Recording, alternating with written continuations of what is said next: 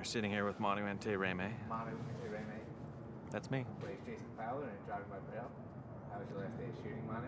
Well, it was fun. The last day of shooting was fun. It was fun. What initially drew you to this project? The script. This is a powerful movie. I don't know. I think it's got a lot of real humanity in it, and I always like to be a part of projects that tell something about real humanity. Anytime you get to be in something that's really going to affect people, inspire some sort of emotion in them to feel connected to other people, it's hot. I get off on that.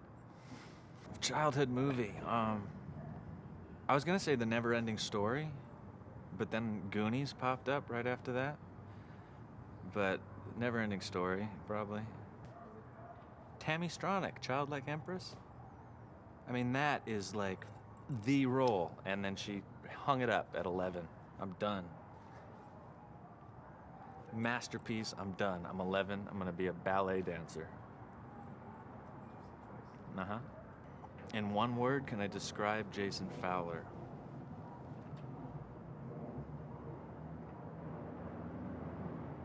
No.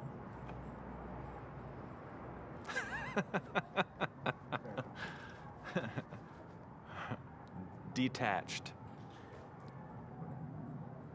How does this Is that even a word? Detached? Detached. There we go. Well, it's not similar at all. I've never played a guy like this, and throughout my career, I haven't done a whole lot of comedy. So it was interesting to kind of let go and go crazy with this guy. I've had a lot of fun just getting into this sick-minded drunk that Jason Fowler is. So that's been a joy. If I was a sandwich, what kind of sandwich would I be and why? Yeah, I've had a lot of time to prepare for this question, but I still don't have a good answer.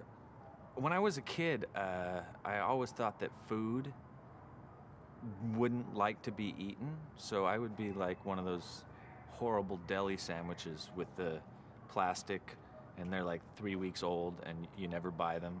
So I wouldn't get eaten, and I'd live a long sandwich life. Because if I was food and you ate me, it would still hurt, right? Yeah. Plus, I'd have like my sheen, like a sandwich with like the plastic wrap over it. So you're just like, sandwich, bitch. What up? What was my favorite?